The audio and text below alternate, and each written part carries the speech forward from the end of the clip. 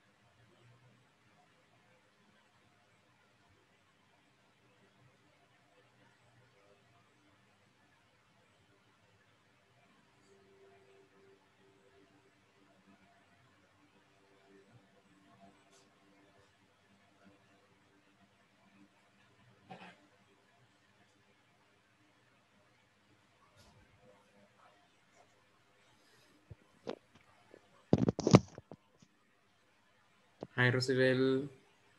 Hi. Good How are evening, you? teacher. Good evening. I'm fine. And you? I'm fine, thanks. Thank you for asking. ¿Qué tal? ¿Qué tal el día? Ay, un poco cansado. Hace como 15 minutos me desconecté de la compu porque tenía que hacer unas cosas en la casa también. Sí, ahí nos consume ambos, ¿va? El trabajo y la casa. Sí, sí, Pero ya estamos por acá. Eso es lo importante. ya, sí. Y avancé en la plataforma. ¿Por dónde vaya? Ya pasé los dos primeros check Ejercicios. nulls, Ajá. ajá, de la unidad 5. Ah, perfecto, perfecto. Ujú. Nice. Nice. Ah, pues vamos bien. Sí, creo que los temas de la siguiente semana son más fáciles. Más fácil que el de los verbos que estamos viendo ahorita. Sí, lo que pasa es que con los verbos irregulares hay que aprendernoslo de memoria, Así es. ¿verdad? Así es. Pero ahí nada más es cuestión de practicar, no es cuestión de aprenderse, sino que Good se evening. usan todos los días, ¿verdad? Así se recuerda más rápido uno. Hi, Jimena. Hi, good evening. Good Hi, evening. Rosie. Hi, Bien. teacher. Hello. Hi, Gladys. Hello. Welcome. Hi, teacher. Hello. How Welcome are to the you? class. I'm fine. What about you? How are you? Okay. All right. Excellent. Vamos a ver, Gladys, ¿en qué parte de la plataforma vamos? ¿Yo? Ajá. En la 4.3 creo que no he trabajado ayer ni ahora. He estado muy Ah, saturada en lo laboral. ok. Pero vamos avanzados, eso es lo importante. Sí, le voy a dar un chancecito más tarde. Ok, excellent. Nice. Esa es la idea. Thank you. En Jimena, ¿en qué parte vamos? Ya avancé. Ya avanzó. Ya le ganó a Voy Rosy. por... No, tampoco. Rosy ya pasó al módulo 4. Voy por donde está no sé qué número es, pero donde están las pronunciaciones que vimos ayer. Me quedé ahí Ah, para ok. verlo después. Ah, ok. 4 punto algo, creo que. Ajá. Es un video, ¿verdad? No es un módulo. Ajá, Ajá. sí. Ok. Ok, Yes. excellent. Nice. Sí, ayer vimos nada más unos cuantos de pronunciation y ahora vamos a terminar con nosotros, right? Y luego vamos a practicar, que es lo que nos ayuda a que se nos queden los verbos más rápido.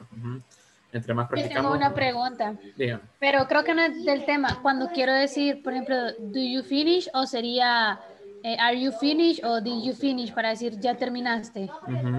Ahí podemos decir, did you finish? Did you Did you finish? finish? O también he escuchado, are you finished? Are you finished? Es Ajá, correcta la pero pronunciación. ahí sería finished ya en pasado, utilizando are. Ajá. Sí. Ajá, eso es otro tipo de estructura que también se puede utilizar. Are you finished? Ajá. Ah, ok. Ahí Are you sí. finished? O did you finish? Ajá, así es. Did you finish? Ok.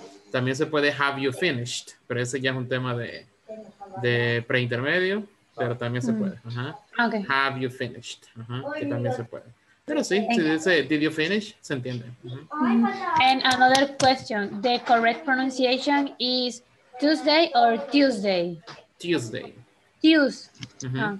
Tuesday. Ajá. Viene de la letra de you. Tuesday. Ajá. Tuesday. Ajá. Yeah. All right. Thank you. No problem. Hi, Oscar. Welcome. Hi, Karina. Hi, teacher. Hello. Welcome. ¿Qué tal? ¿Cómo están? Good. Excellent. Nice. Hello, Mr. Oscar. Hello, teacher. How are you? So. So. Okay. Tired, I guess. Tired. A little tired. Very tired. Very tired. Okay, very tired. Vamos a ver, Oscar, ¿en qué parte vamos de ya de la plataforma? Fíjese que he llegado hasta culminar la sección 3 nada más. Ah, ok, perfecto. ¿Incluyendo el examen o le falta el Solo examen? que sí me falta el examen. Ah, ok. Lo tengo a medias. Todavía no lo he finalizado. Que no me ha quedado tiempecito, pero sí, mañana me pongo el día. Ah, ok, perfecto, perfecto. Sí, ya mañana, el día de mañana terminamos ya con la sección 4, pero solamente tenemos 3 ejercicios en la unidad 4, así que tenemos tiempo, ok, vamos bien, don't worry. Sí. All right. Let's see, Sergio, hi Sergio, welcome. Also Elizabeth, welcome. Alejandra, hi. Hola, hello, good evening. Hello, good evening, teacher. Hello, everybody. Welcome to the class. All right, people, let's begin, okay? Let's begin. So, a nombre de Inglés Corporativo, les damos nuevamente la bienvenida. Gracias por estar acá. Y pues, gracias por venir. Y es hora de practicar, okay? Time to practice a little English. No sé si hasta ahorita hay alguna duda en cuanto a alguna parte de la plataforma. Sé que hay personas que van bastante adelantadas. Eso está súper bien. Si usted también se queda en el examen, no importa, porque creo que hasta que hacen el examen estamos bien. Pero no sé si más adelante hay algún ejercicio que a alguien le ha dado problema. Me puede decir ahorita y lo podemos ver. No importa que sea de algo que ya vimos o de algo que no hemos visto todavía. También le puedo ayudar por si acaso tiene la duda, ¿verdad? Si no, pues podemos iniciar practicing. All right. Okay, people. So, hemos estado viendo desde el día lunes, hemos estado viendo el simple past, right? Hemos estado viendo algunas estructuras en cuanto a negative, question, and affirmative se refiere, ok? Let's see, ¿cuál es el auxiliary que utilizo en las oraciones negativas in the past? What is the auxiliary? Did. Did or didn't? Didn't, right? Didn't. Excellent. After you complete this activity, and share your work in our which is the one that we use for questions. ¿Cuál es el que utilizamos para preguntas? What is the auxiliary that we use for questions? Did. Okay, excellent. We use did. Okay. Entonces, tanto para negativo como para pregunta tenemos nuestro auxiliary y eso hace que no cambiemos el verbo, ¿verdad? Eso hace que no cambiemos el verbo. Así que el día de ayer estamos practicando yes, no questions, right? Entonces vamos a hacer lo siguiente. Vamos a hacer como una cadena de preguntas. Y yo le voy a hacer una pregunta a alguien. Esa persona me va a responder. Y luego esa persona le hace una pregunta diferente a alguien más, ¿ok? Remember that, que en este caso podemos utilizar daily routines, ¿ok? Cualquier actividad que nosotros hagamos. No importa que no sepamos los verbos en pasado, ya que acordémonos que en pregunta no utilizamos en pasado, okay? Only in the present, okay? So I'm going to start asking, let's see. Where is she? Okay, Rosie. The first question is for you, Rosie. The question is, did you have dinner today? Yes. Yes, I did. Excellent. Yes, I did. Okay. So remember, the answer can be yes, I did if it's affirmative, or no, I didn't. Okay, if it's negative. Okay, so Rosibel, can you ask one question to someone? ¿Usted decide quién? Okay. Sergio, did you practice? No, did you eat pupusas yesterday? Yes, I did. Excellent. Thank you, Sergio. Oh. Excellent. Okay. Let's see, Sergio. You ask one question to someone else. Ximena. Jimena, okay. Did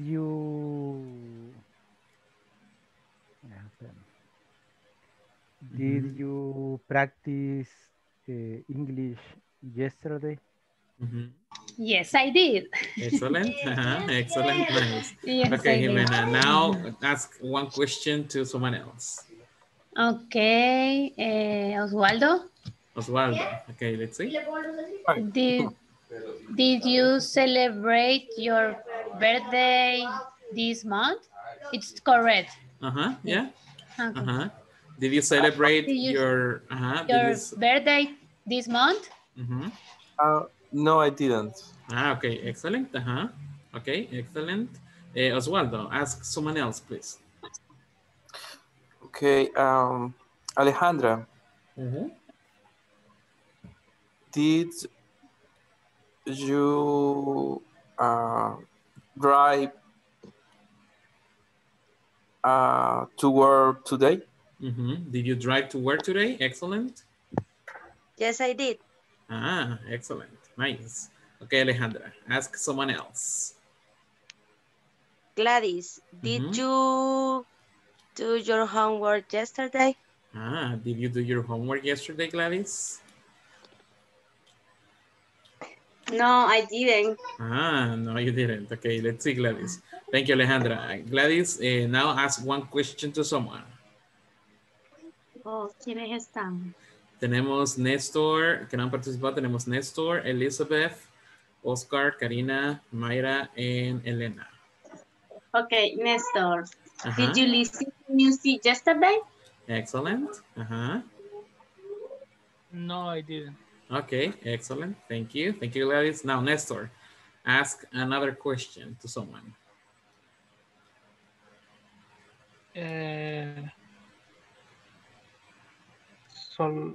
We're missing Elizabeth, Oscar, Karina, Mayra, and Elena.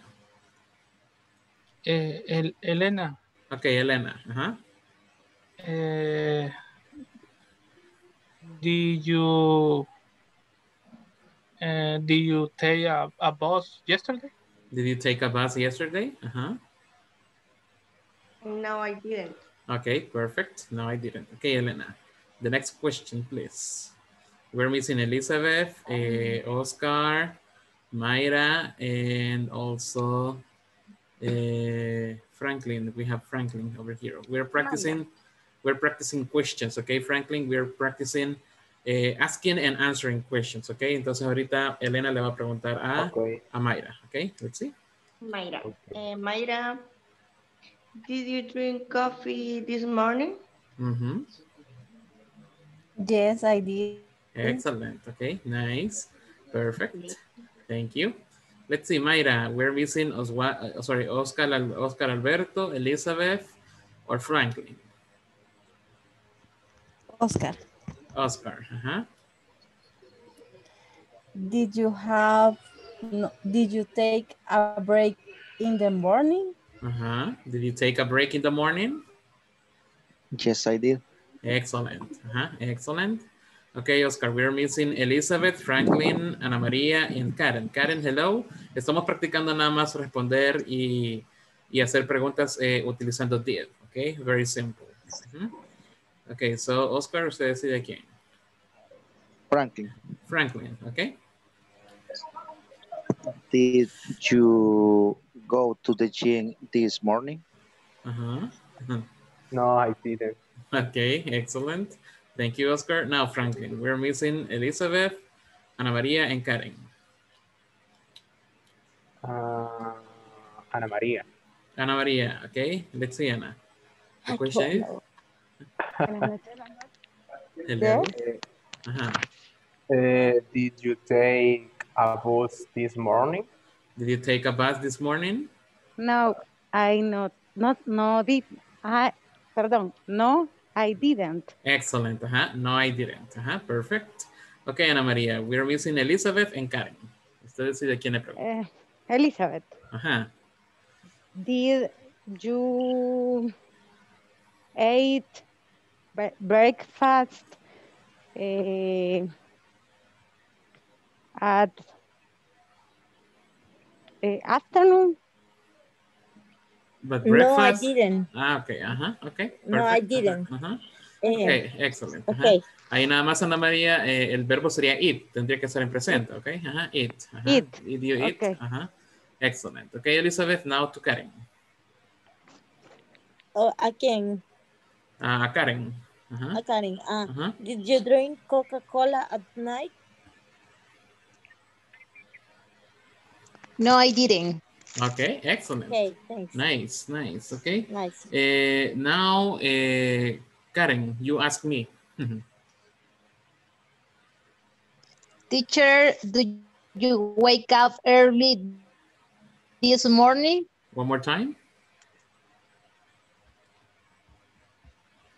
Did you wake up early this morning? Yes, I did. Yes, I did. Thank you. Excellent. Okay. Thank you, people. So you see, it is very easy, right? It is very easy to ask questions using did. Okay. Es muy fácil hacer preguntas en pasado y también ya practicamos negativo, ¿verdad? Entonces vemos que es bastante fácil. Así que ahora vamos a pasar a la siguiente parte que sería regular verbs. El día de ayer vimos unos cuantos por acá. Ok. Entonces vamos a seguir con eso y pues aquí estamos practicando yes, no questions, okay? You did a wonderful job. Congratulations, okay? Because I can see that you are really nice making sentences in the past, okay? Sorry, making questions in the past. So yesterday we saw affirmative form. We see that in this case we have to add ed, right? Ed to the principal verb, ¿ok? Esa era una de las reglas que vimos, que a la mayoría de verbos les agregamos ed al final, ¿ok? Para pasarlo de presente a pasado, ¿ok?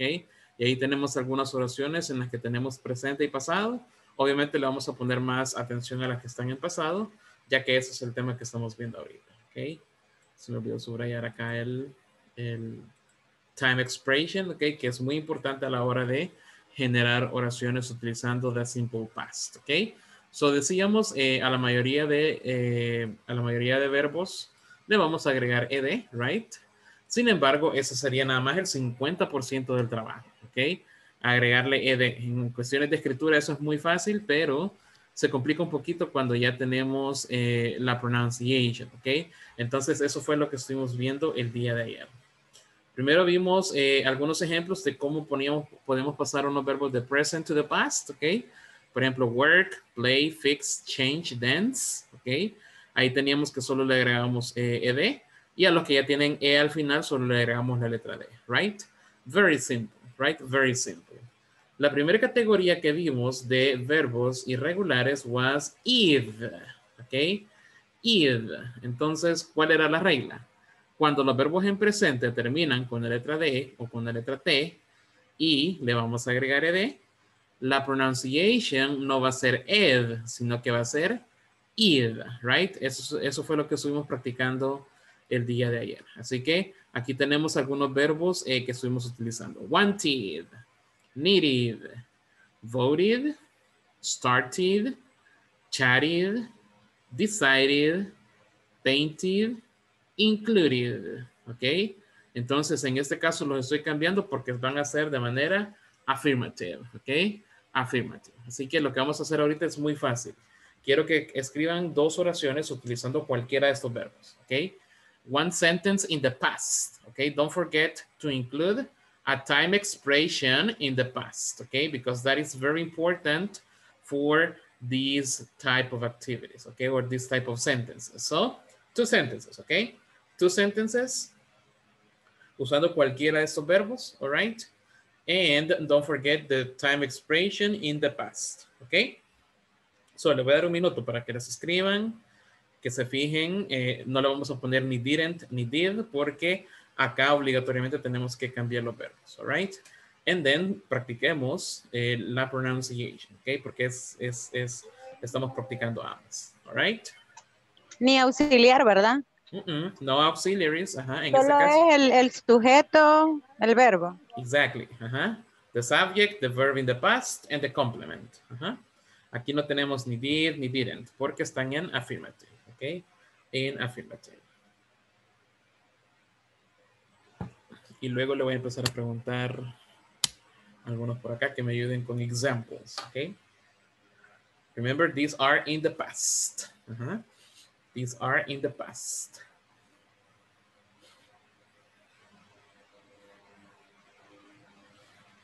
Two sentences, okay, using any of these verbs. Acá entre más utilizamos nuestros verbos en pasado, más fácil se nos va quedando la pronunciation, ok, porque hay varias reglas aquí, pero entre más lo vemos, más rápido se nos queda. All right.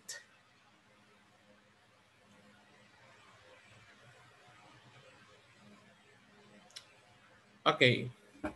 Let's see, I'm going to start asking. Let's see, Jimena, can you tell me two sentences, please? I did chatted with my coworker this morning. And I did needed a new camera to work last month. Ok, perfect. Ahora, recordemos, Jimena, que en este caso no utilizamos auxiliaries, ¿verdad? Sino que únicamente el verbo en pasado. Entonces sería I chatted and I needed, ¿ok? Right. Yeah. Thank you. Yeah, no problem. Recordemos que el auxiliar únicamente lo vamos a utilizar en negative and in questions. In this case, they are affirmative, ¿ok? Aquí todas son afirmativas, entonces los auxiliaries no los utilizamos. Let's see, Oscar. Tell me 2 sentences, please, Oscar. I started at meeting at 8 a.m. La otra no le he finalizado. Okay, no problem, okay. I started a meeting at 8 a.m. Okay, perfect. Excellent, thank you, Oscar. No problem. Let's see, Elena, tell me 2 sentences, or 1, if you have 1 only. I don't need it, call his. One more time, please. I don't need it, call his. I need it. I don't need it, call his this morning. Ok, en ese caso, recuerde que son afirmativas, no vamos a utilizar ningún auxiliary. Okay. Si van a ser negativas, tiene que utilizar didn't. Didn't. Y para didn't no cambiamos el verbo. Así que ahorita estamos haciendo affirmative. Entonces en ese caso sería I needed. Y luego el complemento. I needed. Okay. I'm starting my work very early. Ok. Ahí igual siempre no necesitamos ningún auxiliar, sino que solo el verbo en pasado. Ok. I started my work very early. I started my work very early. My work very early. Excellent. Thank you. Let's see, Mayra, can you tell me 2 examples? I needed my medicine early. Okay. Excellent. Only that or number 2? No? No, only one. Okay, no problem. Thank you. Let's see, Karina. Tell me 2 sentences, please. I wanted ice cream yesterday. I wanted ice cream yesterday. Excellent. I included a new member in the work yesterday. I included a new member at work yesterday. At work. Excellent.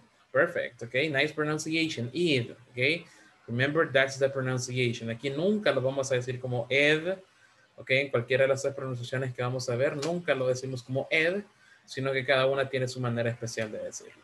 Okay, let's see, Gladys, can you tell me your examples, please? Okay, she painted the wall in the morning. She painted the wall in the morning.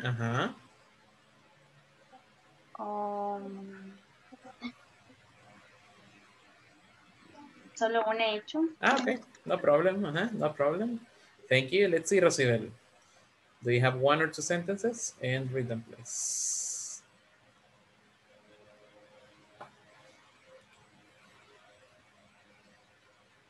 Rosy, hello.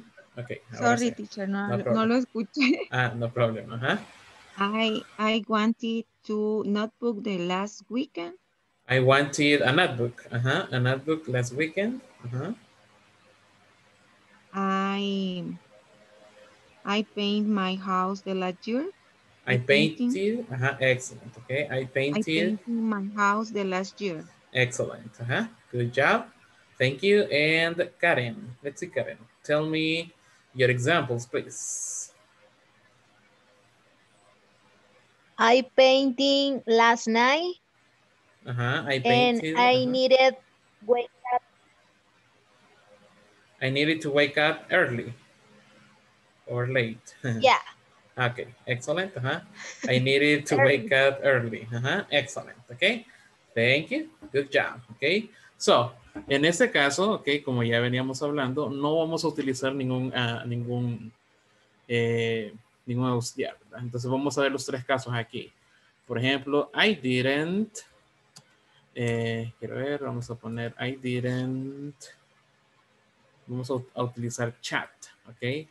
So, en negativo sería I didn't chat with my friend last night, ok. I didn't chat with my friend last night. Si se fijan en este caso, estoy utilizando didn't. Me copió la oración. Ah, ok. Ajá, le leí la mente. So, I didn't chat with my friend last night, right? En este caso, utilizo didn't porque tengo el negativo, right? Y el verbo no lo cambio porque soy negativo. Ahora, ¿cómo sería en pregunta? Excuse me. Hello, hello. Ok. So, y ahora en la pregunta, como ya tengo did en la pregunta, el verbo no lo cambia. Ok. Entonces, ahorita vamos a ver los tres casos de cómo cambia, ok, y cuándo no cambia. Y la última que voy a hacer va a ser affirmative, ok. Y en ese caso vamos a ver qué es lo que cambio. I chatted with my friend last night. Ok. Entonces tengo el verbo principal, right? Tengo el verbo chat. Ok. Tengo el verbo chat. Uy, friend. Ok, here we have it. Friend, ok. Tengo el verbo chat. Pero aparte de eso, tengo el ed, right? En este caso, que es una regla especial que mencionábamos de que se duplica la letra T. Es una de las excepciones. Pero si se fijan, si vamos como siguiendo el caminito amarillo, digamos, en negativo tengo didn't. Entonces, por eso no cambio el verbo. En pregunta tengo did. Es por eso que no cambio el verbo.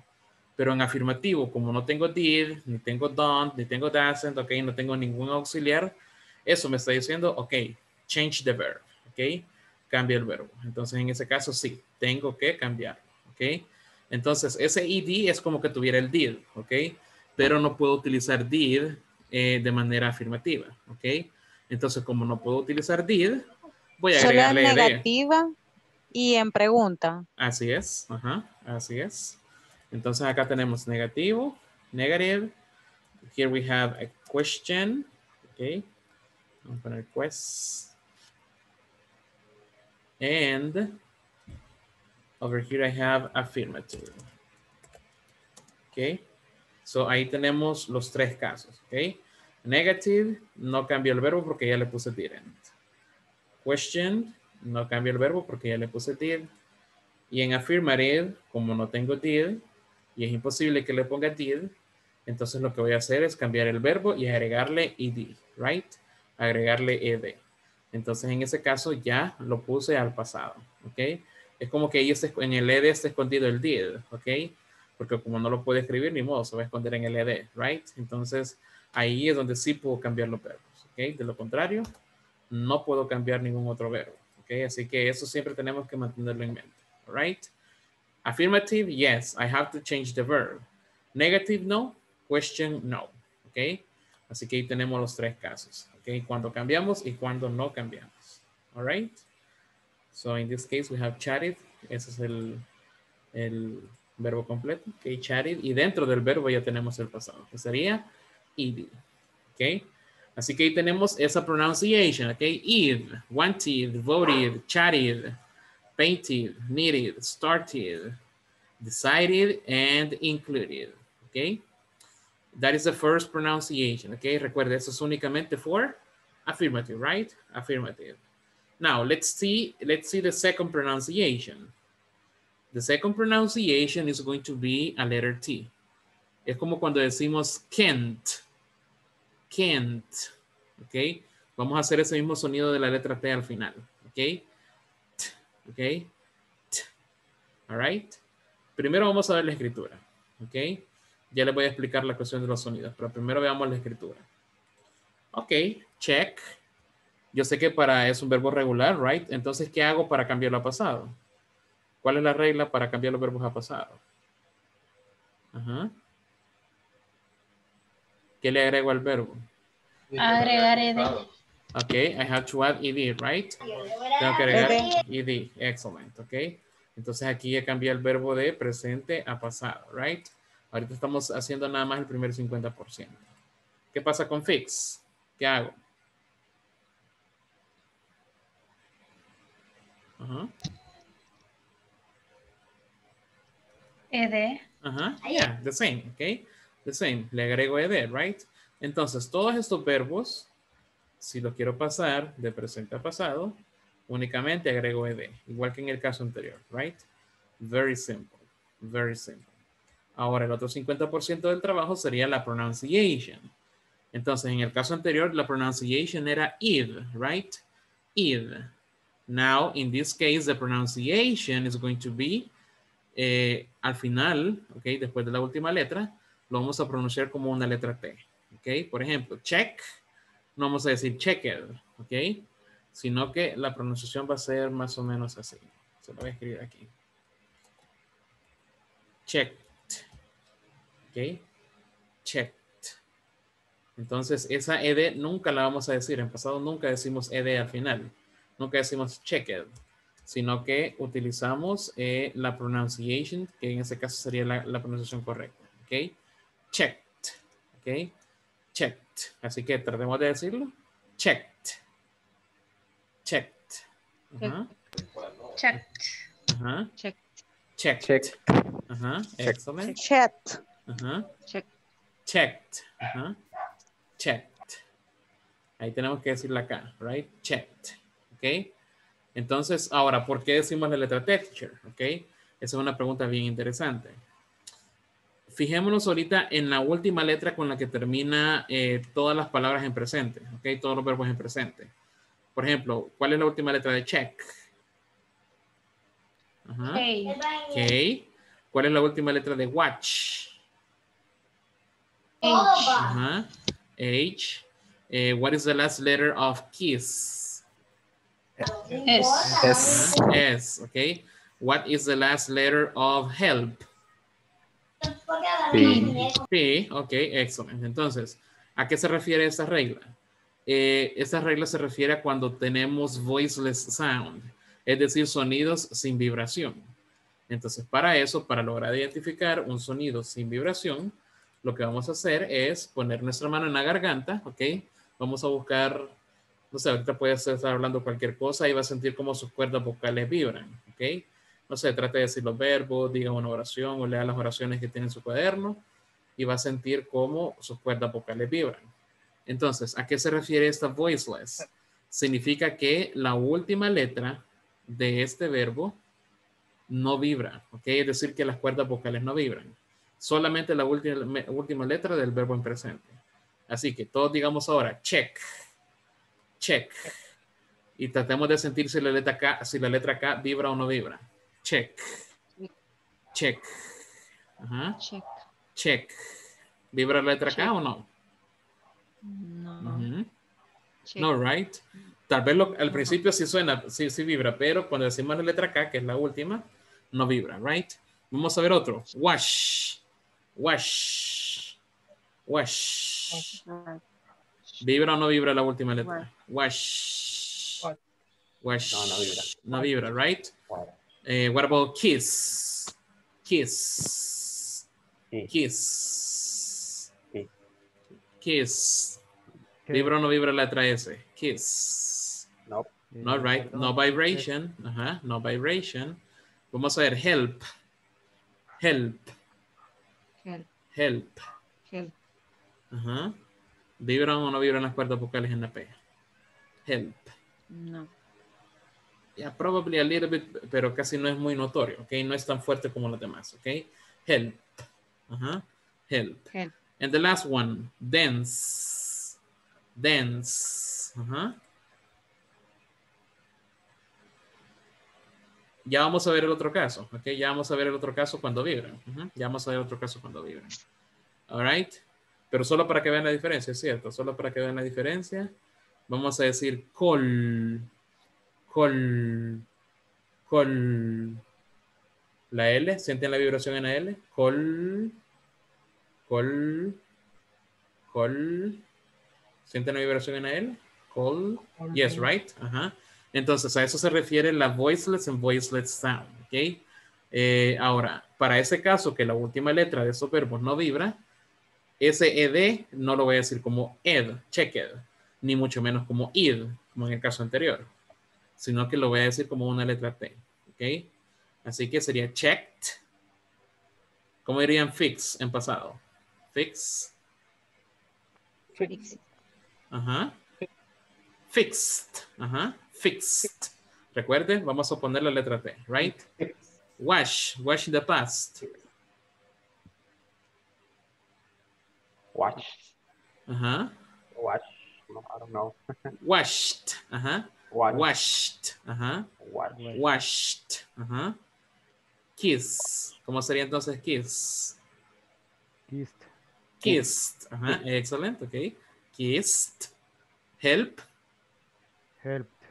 Helped. Ajá. Helped. Ajá. Helped. Ahí es una combinación de sonidos que poco a poco nos vamos a ir acostumbrando. Ok. Helped. Ajá. Danced. Danced. Ajá. Danced. Washed. Sorry, watched. Bashed. Watched. Esa es un poco complicada, eso sí debo reconocerlo. Watched. Ajá.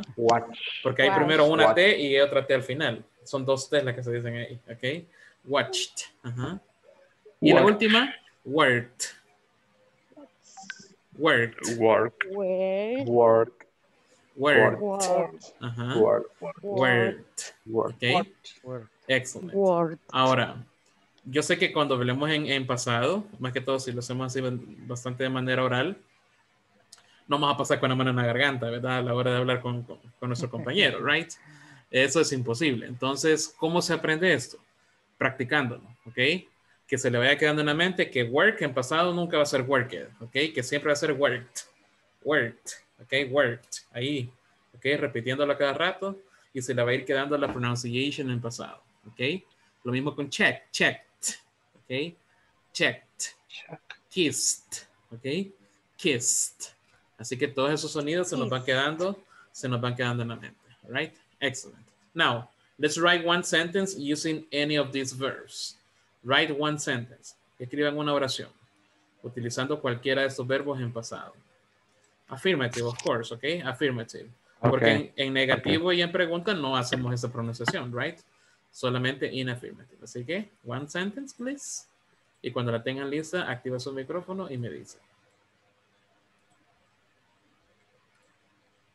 Only one sentence using any of these verbs. Remember the pronunciation. T, t, okay? The t sound.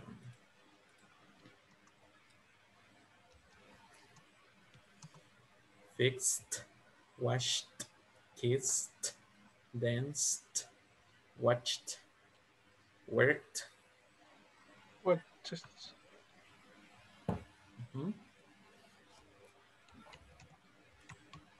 Okay. Only one sentence. Let's see, I'm going to start with.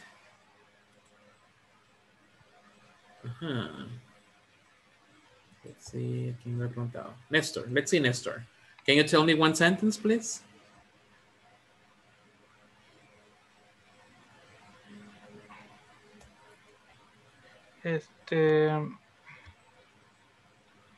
I watched YouTube last night. Okay, I watched YouTube last night. Watched. Watched. Excellent. Okay, nice. Thank you. Let's see, Ana Maria, tell me one. I checked my email 2 hours ago. Okay, I checked. Checked. I checked. Excellent. Checked. I checked my email 2 hours ago. Nice. Nice. Let's see, Sergio, tell me one, please. I fixed my cell phone yesterday. Excellent. Okay, I fixed my cell phone yesterday. Let's see, Alejandra. Alejandra Gabriela, tell me. I danced last Saturday. I danced last Saturday. Excellent. Nice. Good job. Let's see. Gladys.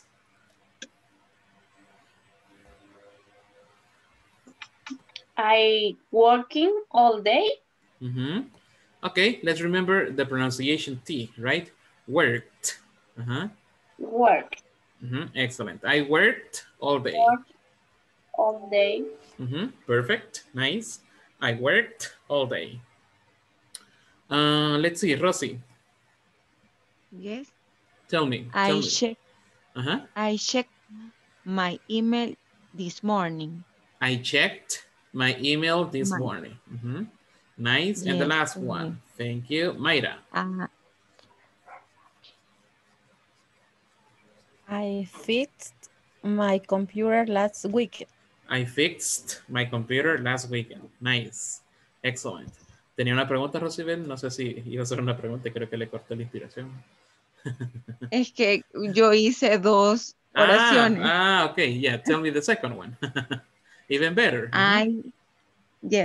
I kissed my husband this morning. I kissed. Me la copió Rosy. Obvio.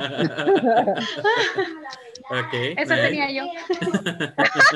Le gané. Okay, I kissed my husband this morning. Excellent, okay.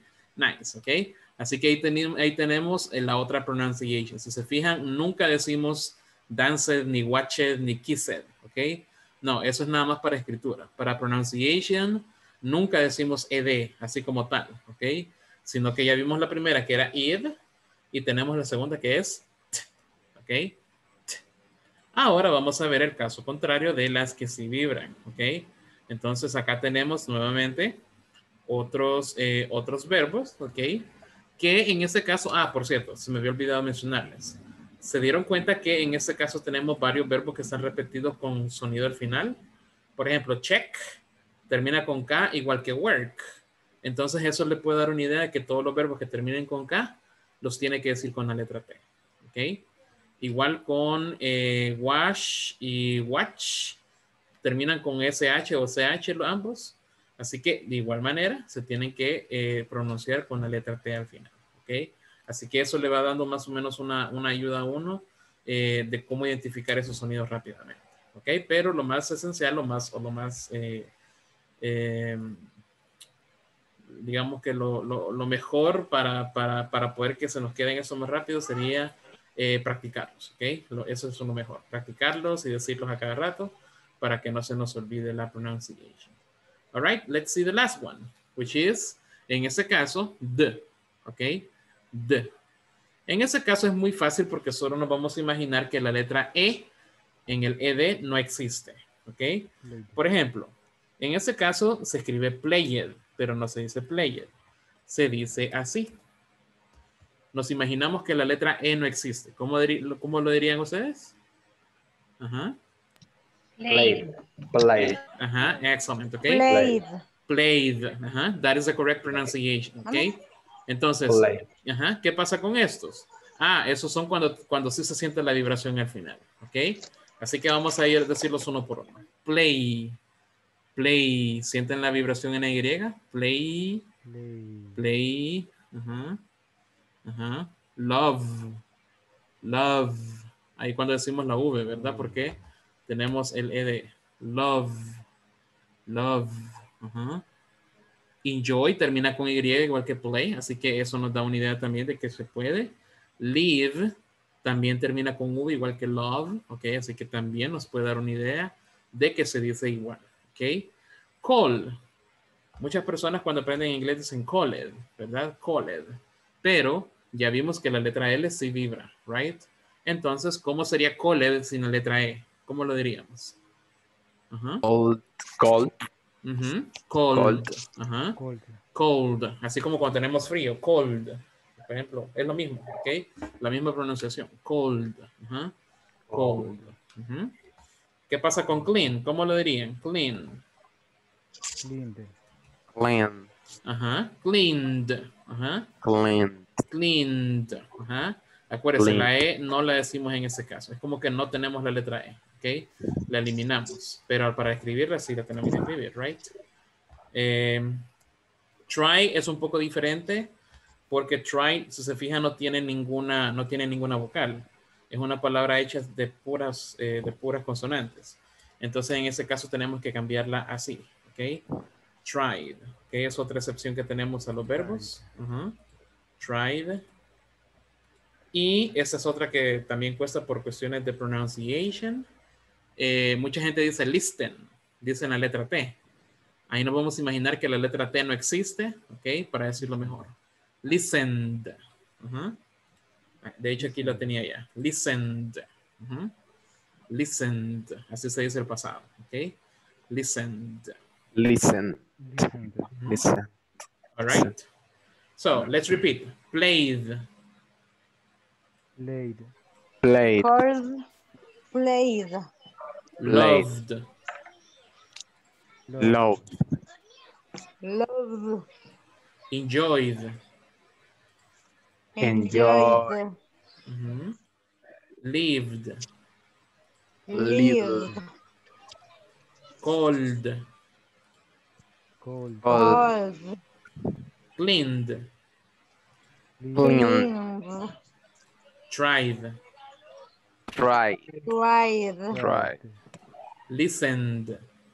Listen. Okay, excellent. Now, let's write one sentence, please. Let's write one sentence using any of these verbs, okay? Con cualquiera de estos verbos. One complete sentence, and let's pay attention to the pronunciation, okay? Pongámosle atención a la pronunciation.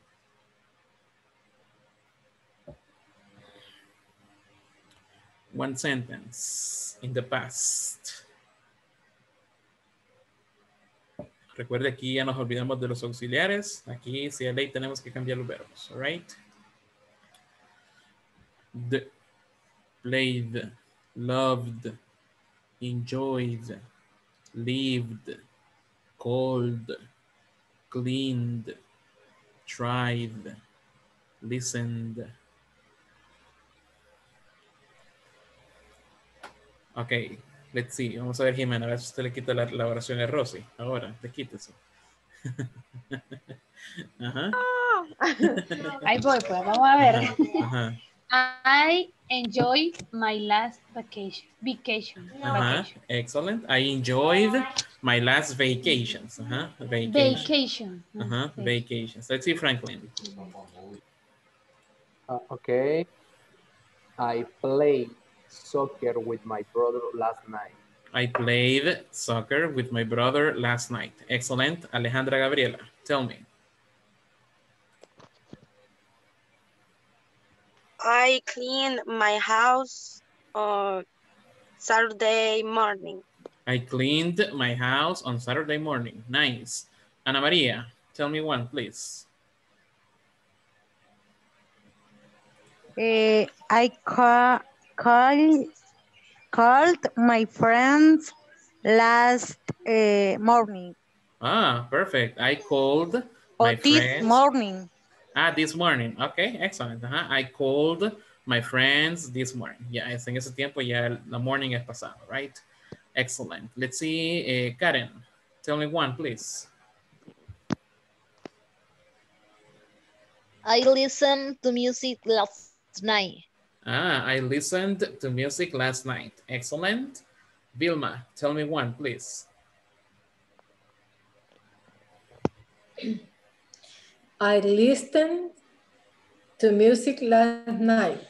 I listened to music last night. Nice. Mayra, tell me one, please, Mayra.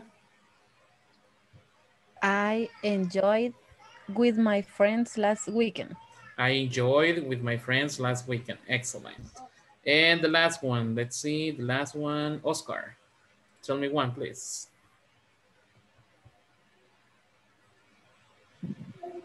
I called with my wife this morning. I called my wife this morning. Very simple. I called my wife this morning. Excellent. Nice, people. Good job. Okay, good job. So, si se fijan, la primera parte era nada más escribir el ED, right? Very simple. Pero ahora ya tenemos 3 types of pronunciation que tenemos que practicar. Y entre más repetimos estos verbos de acuerdo a esta pronunciation, más se nos van quedando. ¿Ok? Así que teníamos id, tenemos t, ¿ok? Cuando el último sonido no vibra en nuestra cuerda vocales. Y cuando se vibra es d. ¿Ok? Pero ahí solo nos imaginamos que la letra E no existe. ¿Ok? So, homework. Vamos a dejar una pequeña tarea, se la voy a compartir ahí en el grupo, ¿ok? Estos verbos, ya les di una respuesta. Estos verbos están en presente. Los vamos a pasar a pasado, pero quiero que también practiquen en su casa qué tipo de pronunciación van a tener cada uno, ¿ok? Así que primero hagamos un descarte, ¿ok? Usted dice, ok, después que le pongo ed, esta palabra termina con D o con T. Entonces, ¿qué sería la primera regla, verdad? Entonces, usted ya sabe que si termina con T o con T o con D, usted va a decir id, ¿verdad? Ya si no termina ni con T ni con D la última, pues ya se va a poner la mano en la garganta, ¿right? Y empieza a tratar de identificar si vibra o no vibra la última letra del verbo en presente, ¿right? Y ahí usted le pone qué sonido pertenece a cada uno, ¿ok? Así que lo vamos a resolver mañana. Hágalo durante el día o ahorita en la noche, ¿ok? O haga una fila en la mañana, otra fila en la tarde y otra fila antes de la clase, ¿ok? Para que ahí poco a poco se vaya entrenando su cerebro y su lengua, ¿ok? Para decir los verbos correctamente, ¿all right?